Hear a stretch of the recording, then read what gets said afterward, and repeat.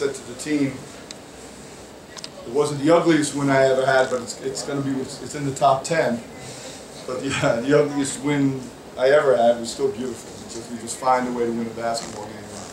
I'm proud of the guys that they did that. I mean, you know, we shoot 39%, and we just grinded it. You know, we just grinded it and grinded it and grinded it. And obviously, we had no answer from Mackey.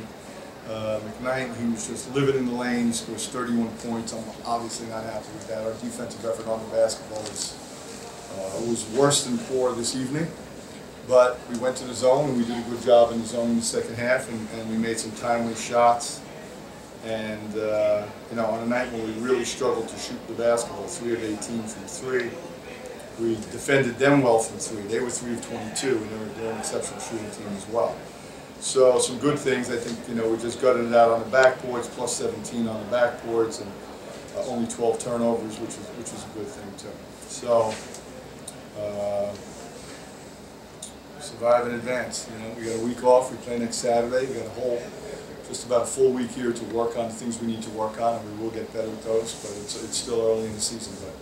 But you know, finding a way to win games at home, we didn't. You know, a game like this we would have lost, in my opinion, last year or the year prior.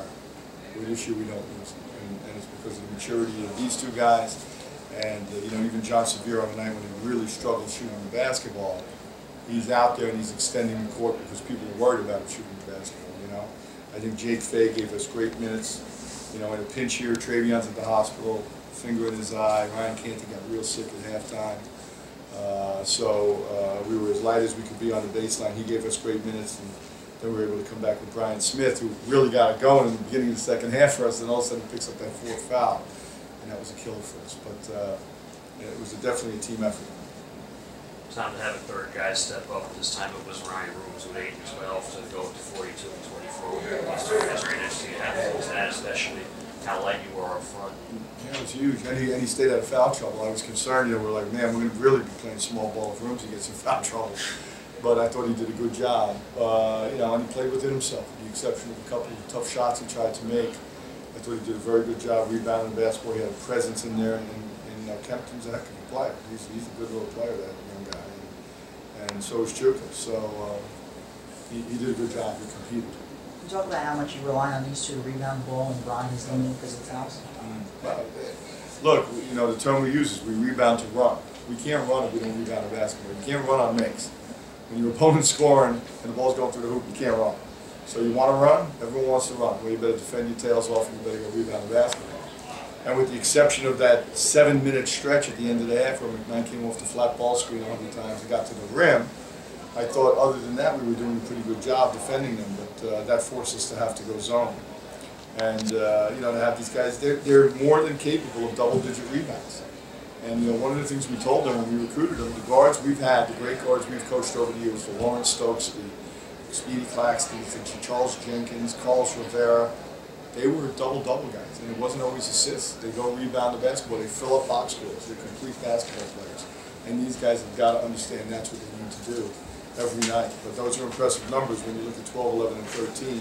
Defensively, or is it just a matter of being in the right place at the right time?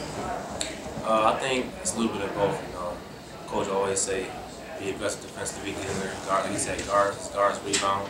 So I think I've always been a good defender in my eyes. My dad taught me a little bit because he played defense. So I think it's a little bit of both. Tom, if you can follow up on that, based on the last year and how well he's improved, where would you say he's at from this point a year ago to now? Much improved. I mean, I think the growth he had last February was very impressive. And then he had a great off-season and worked hard. You know, I just got to get him to play with great intensity for 40 minutes. You know, he's a very graceful athlete. Sometimes it doesn't look like he's playing hard, but he is. But he's got to realize, you know, he's good enough to finish plays. He's good enough to get fouled and still score the ball. He's good enough for us to put him on the best offensive player and lock him up. So it's all part of the growth process as a sophomore. With John, I mean, it just seems so unfazed when he's just not hitting the shots. What are you telling there? Coach Duke was telling us just next play, next play. Next play, man. Keep shooting. Just keep shooting. You know, look, he's 0 for 10 from 3 tonight. He's going to be 9 since 9 for 10. You've seen it. So, you know, it's going to be like that for a freshman. He can never lose. Shooters can't lose their confidence. I get on these guys for not shooting enough. and for not playing hard enough to get looks at threes, you know. There's times they get a 2 and I'm like, that should have been a 3. If maybe you cut harder, you could have had a 3. Because they can shoot the ball as well from beyond the stripe as they do, you know, inside of it. And John and Brian are the same. So you know, that's why we're playing this way. We're playing this way because we want to have that firepower on the floor. Branden, talk about the first half. Lehigh was getting to the basket, like no one was even touching them. In the second half, you play zone, force them there, hands up. Was it the hands were up, communication? What was the issue? In the first half, like Coach was saying, the last 7 minutes when they were getting to the lane, I feel like we didn't have much communication on the drives and things like that, so that's how they get into the basket easier. But the second half, when we came out in the zone, started talking a little bit more, getting some stops, making sure that everyone knew where they needed to be. You know, we just be able to get stops and then get out. You see Brian Smith hit the 2 threes to get our confidence going early in the second half, and we just went on from there.